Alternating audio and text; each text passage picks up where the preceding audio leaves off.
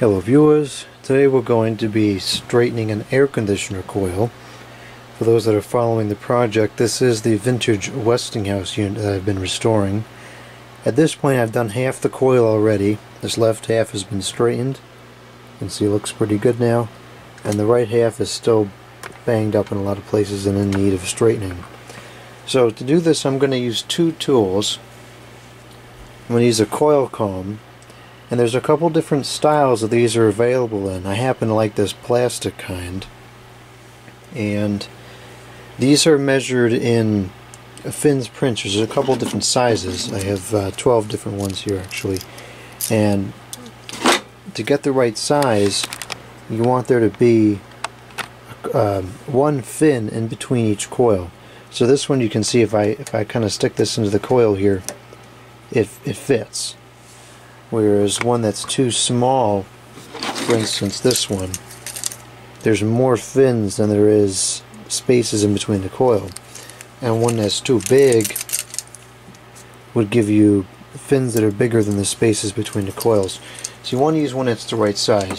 The other thing I like to have available is a screwdriver, a common screwdriver, and one that's kind of older and worn out. You can see this one's kind of rounded around the corners. It's been used a lot. And this isn't sharp at all, versus a newer bit, like this one for instance, where it's very sharp and has, you know, jagged corners, if you will. This is great for pulling screws out, but not so much for sliding through a coil. So, these work pretty well, and for the most part you can pull most all the damage out using with this alone. However, there is some cases where you're going to want to use the screwdriver as a supplement. For instance, right down here, you can see this is really took a good beating here, and it's really bent up. So what I'm going to do here is I'm going to go through here with this screwdriver, and I'm going to kind of pull this back out. I'm not going to worry about precision or anything. I just want to get it somewhat straightened out again. Because this, the coil comb probably won't get through.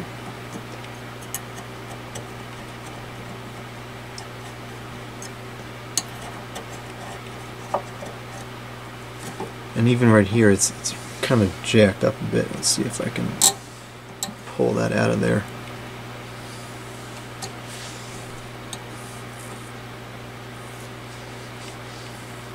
Now this up here, this may be a lost cause. Something really deep went in there.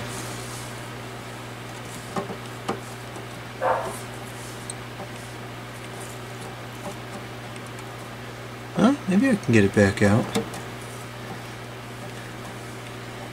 This is certainly not something for the impatient. This is a very time-consuming process, and it takes a lot of patience to get through it.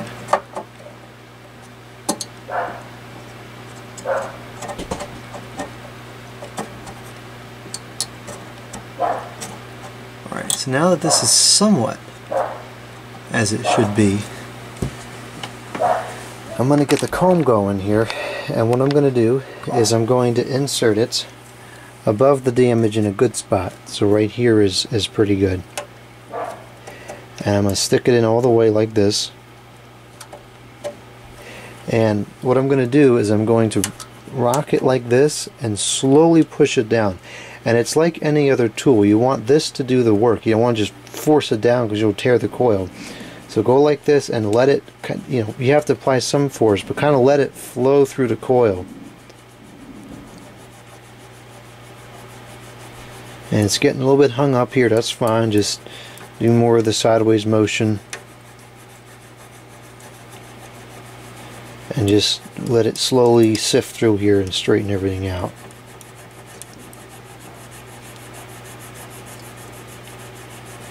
And it's hanging up again. It's going to take some time to get through where it was really jammed up there. Okay, but it got through. I'm going to move over a couple rows and go through this again and get all of it out. See, it's going through a little easier now that it's getting back into shape.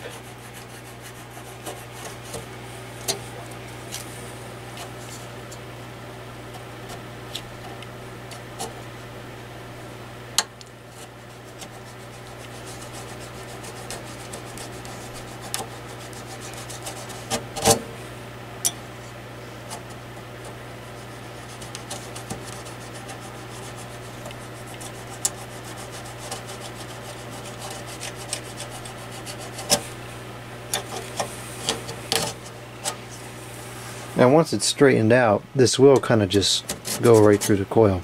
So as you can see here, it's not flawless. That one piece right there is kind of jacked up still, but that's going to let all the air through that it's supposed to.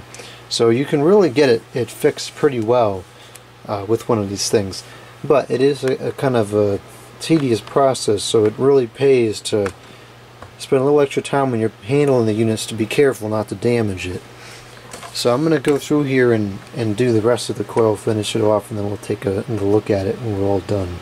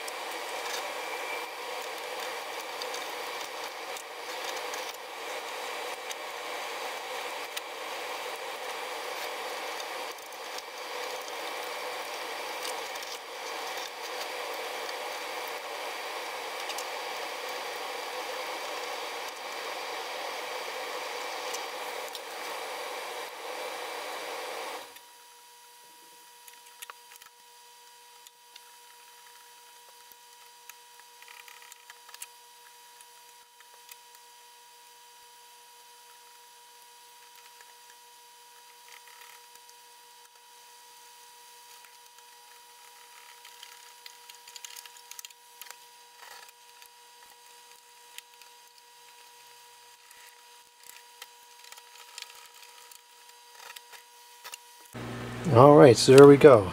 That's all fixed up, and it's ready to exchange some heat. You can kind of still see at some angles where it was really jacked up, but that's just from, you know, it being scraped. It's not actually bent anywhere anymore. Not bad looking for a coil that came out of the trash. The evaporating coil isn't quite so bad, but we might as well do this one as well.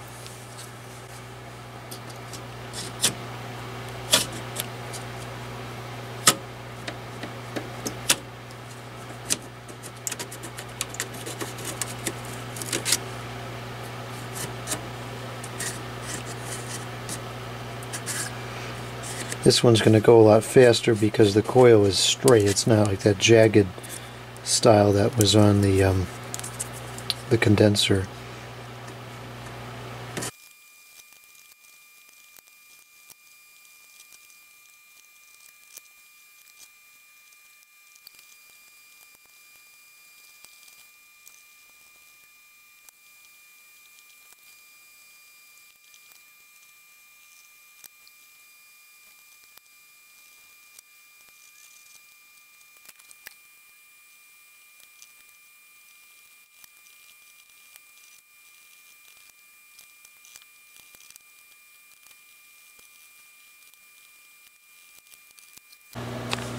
There was a problematic area right here where it got really folded in, and I wasn't able to fully correct that, but other than that the coil looks pretty good, and it's certainly going to work just fine.